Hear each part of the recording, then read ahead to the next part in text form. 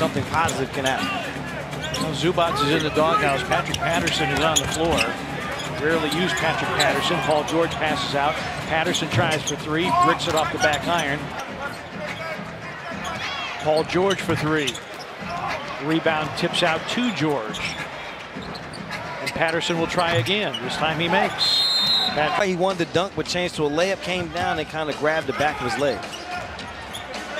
See if we get any word. Patterson for three. Hits another one. He says the one. Allen. Good timing on the back cut there by Morant.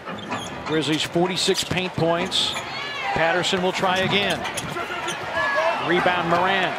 Brandon Clark got a hand on it. Ball loose, and Beverly wins the 50-50 ball and finds Patterson.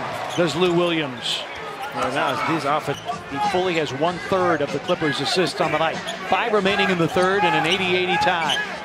Jaren goes back, and an offensive foul called as Patterson. Attack hits out the game.